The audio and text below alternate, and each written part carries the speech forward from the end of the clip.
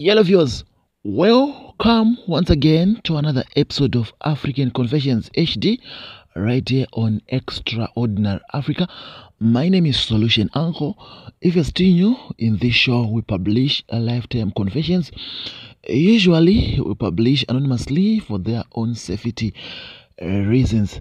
Today, we have two videos for you viewers, and in this first video, we have 4 confessions. Make sure you stay tuned as we are going to take you through all these stories. I hope I found you well. Hope you are doing well. After all the threats I received, I'm okay. Thank you so much for the love. Without wasting much of your time, guys, let's move into our first confession for today. Yellow Solution Uncle and fans, please advise me before posting. Please note my name is hiding. I am a lady from Lilongwe, Malawi. Uncle, I am breathing fire. I don't know what to do. It is a long story, but I'll try to shorten. The whole thing was a lie from the beginning. In 1997, I got married to this royal family I can't mention. At first, my husband has his own girlfriend he wanted to marry, but her mother didn't want the girl. Mom-in-law wanted me to be her daughter-in-law since my mother was her friend. According to what prophets are telling me today, my mom and the queen were in a group of witches. They did duties on whose child was next to be eaten. They only did that to sons. So the queen has one son whom she wanted to be selected the crown prince by the king. My mom have 2 sons.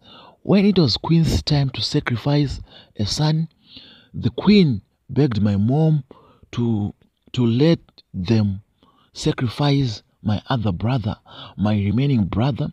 The first brother was already sacrificed by then. The pay was the prince was supposed to marry me. I would become part of the royal family. The 2 evil mothers agreed to force the marriage. As a result, my second and remaining brother was sacrificed in the prince's name. About 20 years after the incident, the prince was mature enough to get married, already circumcised as needed in our tradition. Unlike his mother and my mother planned, he started dating a poor girl from the village. The king liked the girl to be his daughter-in-law, but the queen didn't want. She was afraid of my mother. Mom and the queen sent this other cruel man from the village to kidnap, rape the girl till she was pregnant, then returned her to her parents' place. No action was taken by the parents. They knew the royal family was in it. Mom and mother-in-law was to let me cook food and place a love charm in it. I cooked the food. It was given to the prince. This is how they forced our love. I got married to the prince. The 2 mothers used a charm to convince the king to choose my husband as the crown prince. He was chosen the crown prince, but he was not just chosen. Mom and mother-in-law used to bewitch the king's favorite son from another mother. The 2 mothers bribed the spirit mediums of the village to never disclose. For years, it stayed like that. The king never died. My husband remained the crown prince. So by the time I got married, my husband's mother was in a polygamous marriage. The king, he had 4 wives. The man was very old enough to choose a crown prince. He was always sick. It was always ups and downs. But as he got old and old, it was getting worse and worse. According to their tradition from their forefathers, the king is free to choose the son he wanted. Their mother's arrangement does not matter. So I got married at a point mom-in-law was fighting with others for her son to be chosen. The king's wife, whose son was bewitched, told me, "You won't go anywhere in your life." For years, we only managed to have 1 child, a girl child. The king died. My husband became the king. Uncle, I was the queen for only 1 week. After a week, my husband had a short illness and died. Sangoma say it was mom's in-law's duty for her child to be sacrificed. My husband's half brother became the chief. They already knew all the evil games my mom and my mother-in-law did. Only that they don't have guts to ask. My husband was in power. So after the new king was inaugurated, we were forced out with my daughter, a mom, and my mom-in-law.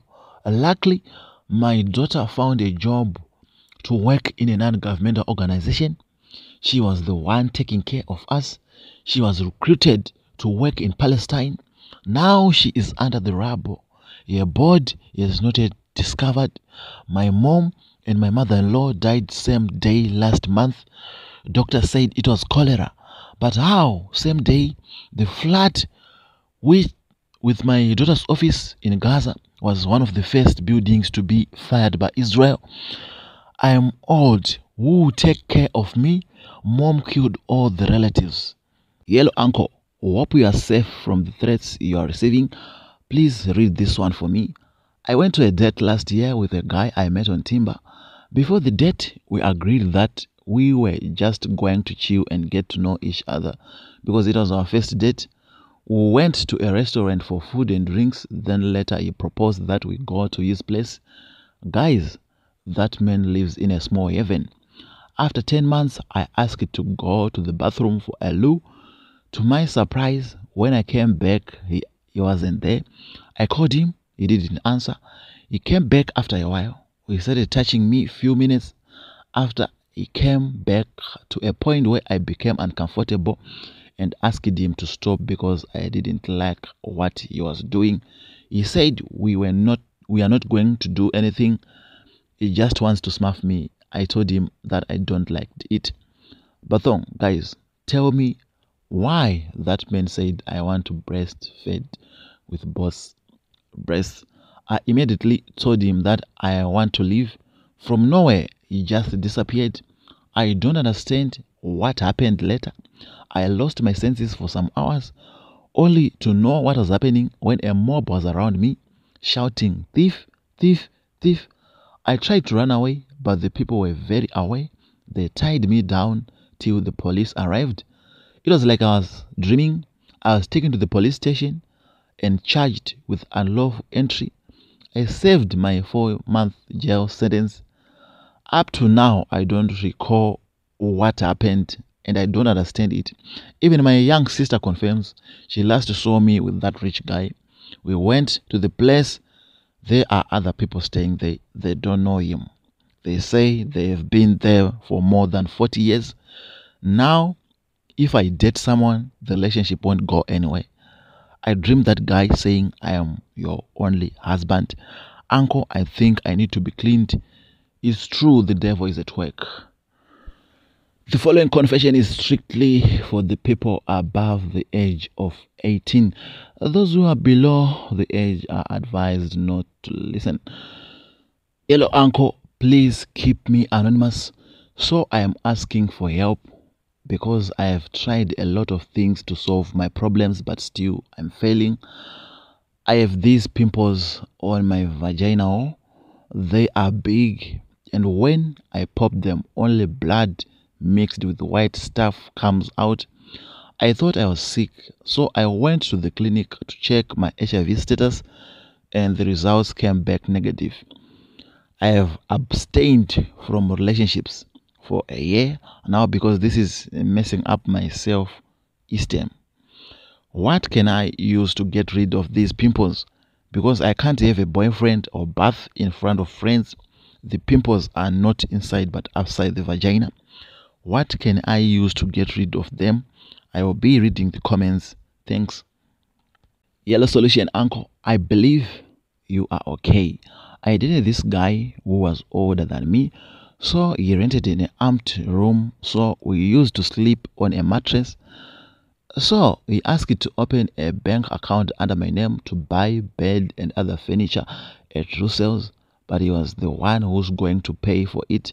So one day I was at work. He asked for my bank statement because he is opening it online. I sent it to him. Okay, he opens the account.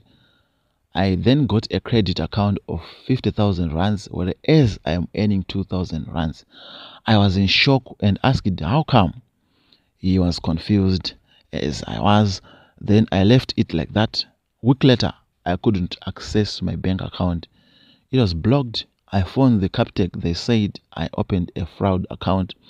I told him about this. He didn't know anything about everything. He was just confused as I was. Month later, I went through the documents he sent to Russells, only to find out he edited my bank statement and said I earned 50,000 rands. And he put the company that I don't work for. When I asked him about it, he just make up stories that don't make sense. Now my problem is I can't open any credit account. How can I be cleared?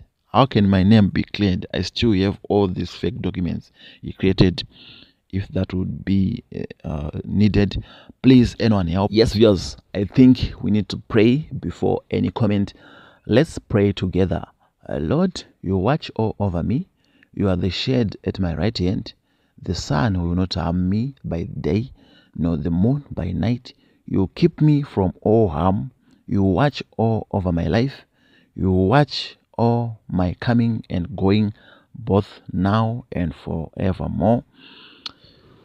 Amen.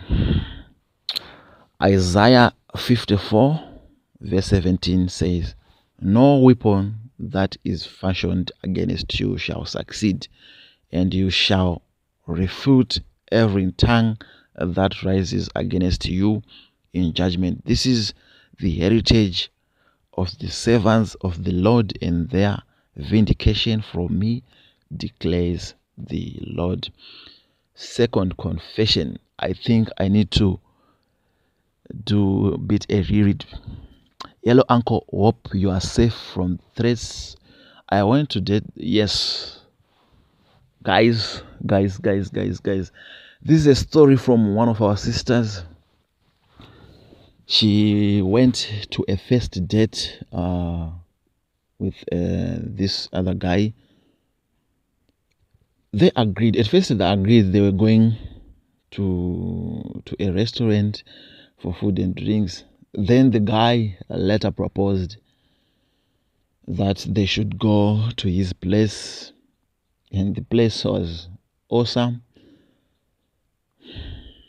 I think we published a bit similar story. The girl ended up being raped. This one is a bit different, but she ended up struggling. She ended up in prison. Guys, before we date these people, let's do a strong background check. Let's do a background check. You won't go with someone you don't know where he or she is from. That's risking life. This life is like gold. Some people are crying to live like what we are doing right now. So we should not play around. My sister, thank you so much for sharing. We have learned from your story. As I usually say, guys, we need to pray. We need to pray. I'll repeat it. When you wake up in the morning, pray. Midday, pray. Before sleeping, pray. Before eating, pray. Before a date, before a first date, pray. Put God first in whatever you do. God first. Is the devil is at work. He is trying to use us in different ways. So we need to be very careful. We need to be very careful. You can't sell yourself for food and drink. Spending 4 months in prison for food and drink. The devil will be very happy that your life is at pause. There's no developments in your life at that moment. So guys, we need to pray. We need to pray. And there was the third confession. This is a message I received from one of our our sisters. She is saying she is having a problem, a pimples on her vagina wall. I think, ladies, you need to assist this sister of us. And there was another confession, the fourth confession. I think I need to reread this one.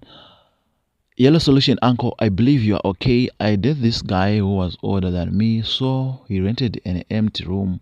So we used to sleep on a mattress. So he asked it to open a bank account under my name to buy bed and other furniture at True Sales. But he was the one who's going to pay for it. So one day I was at work. He asked for my bank statement because he's opening it online. I sent it to him. Okay, he opens the account. I then got a credit account of 58,000 rands, whereas I am earning 2,000. I was in shock and asked how come. He was confused as I was. Then I left it like that. Week later, I could not access my bank account. It was blocked. I phoned Captech. They said I opened a fraud account.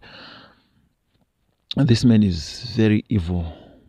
Very evil. Why could you do such to the person who is cooking for you, the person who you are sleeping with?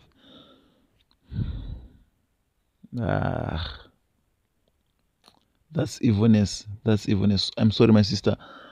I think if we have those people who deal with finance, those people,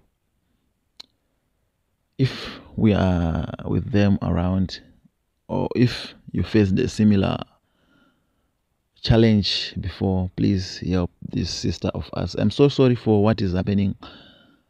And that was the first confession. The first confession is a clear lesson. I would like to thank you, my mother, for sharing that story. We have learned. We must do everything we do with God in it. Something without God in it will perish at the end. This is what is happening. The whole thing was a lie, like you said, my mother. The whole thing was a lie from the beginning. I am so sorry you lost your child, but we'll keep you in our prayers. And you need to ask for forgiveness to God. Ask for forgiveness. God will set you free. God will set you free. We pray everything is going to be okay. I'm so sorry you lost your daughter. Yes, viewers, that was it for the first video for today. Hope you are all well. Let's meet at 12:30 as I'll be publishing another video for you. Thank you so much for always supporting Extraordinary Africa. Thank you so much. I don't know how to thank you guys. You mean a lot to me. Thank you. May God bless you. May God bless you 100 times. I don't know how to thank you. Thank you so much. Thank you so much. Thank you so much. Peace. Enjoy your day. Let's meet at 12:30.